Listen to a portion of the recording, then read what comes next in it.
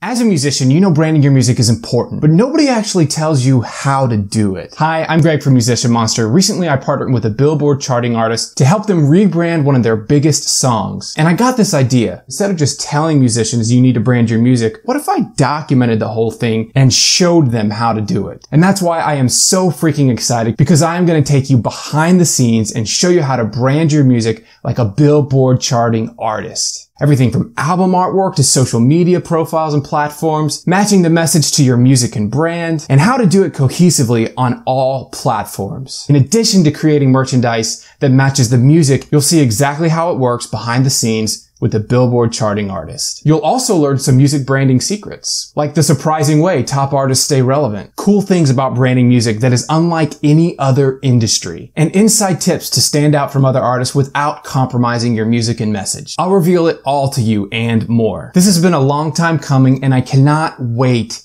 to share it with you. Until then, this is Greg from Musician Monster. Rock on and prosper.